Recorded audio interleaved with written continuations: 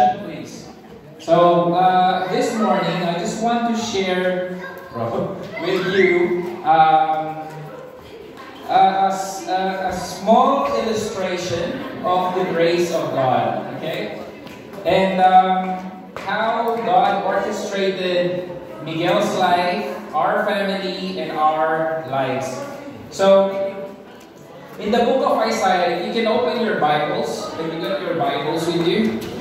So Isaiah, there's a passage in chapter 38, verse 19. You guys got it? Isaiah chapter 38, verse 19. And the Bible says, "Only the living can praise you as I do today. Each generation tells of your faithfulness to the next." So in this passage, it is a part of a poem that King Hezekiah wrote to give praise and give glory to God, because God answered Hezekiah's prayer due of a dying illness. Okay? Hezekiah's prayer brought deliverance and forgiveness, and God added to him 15 years more of his life.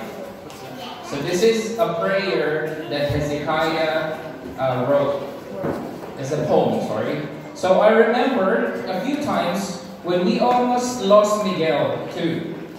So due to some complications with Marge's pregnancy, so we would go to the hospital every week by week, month after month, and it felt like the hospital was like our second home.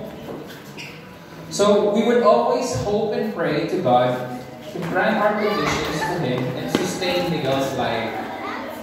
This is very hard for us in those times. And our God, the Lord Jesus Christ, is full of grace, His mercy, and He always grants blessedness to those who trust in Him. And now, this year, it has been 7 joyful years since the first day of spring. And also it was Father's Day since when Miggy was born. And now we celebrate it today. And our God, the Lord Jesus Christ, is full of grace and mercy.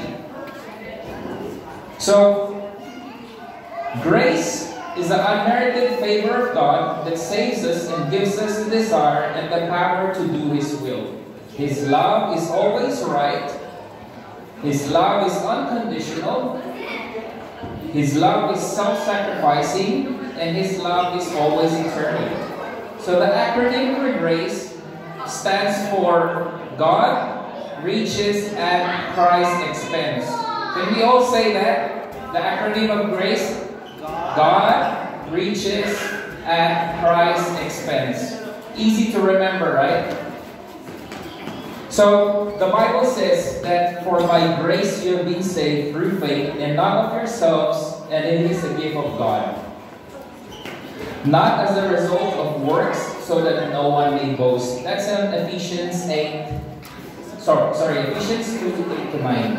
So the Bible also says that there is only one way to heaven, which is through believing in the Lord Jesus Christ and by repenting from your sins and accepting Him as your personal Lord and Savior. And you will inherit the kingdom of God. So good works cannot save you. Religious cannot save you. Traditions cannot save you. Baptism cannot save you. Church membership cannot save you. Any other mediator cannot save you at all. It's only through the blood of Jesus Christ and no one else.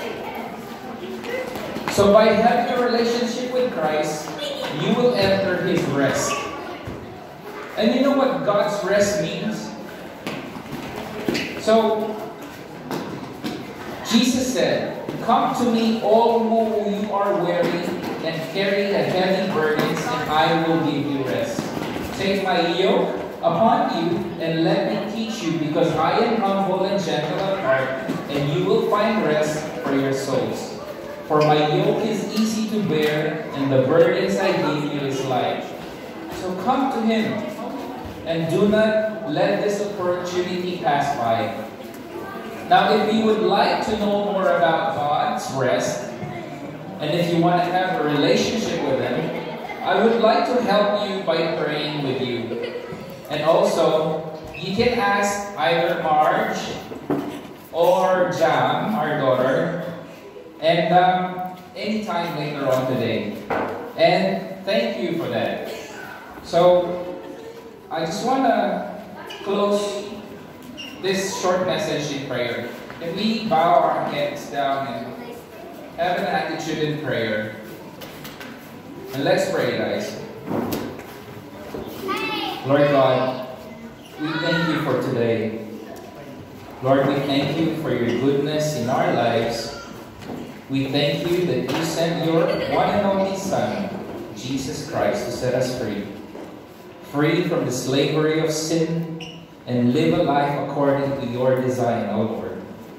Lord, I pray that you will awaken those who are called by you and that they find rest only in you alone, Lord God.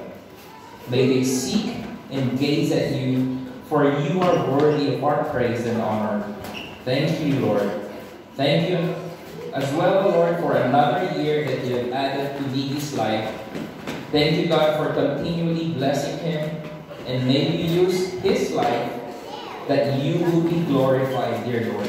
And we lift up to you all the activities and all the things that we're about to do today.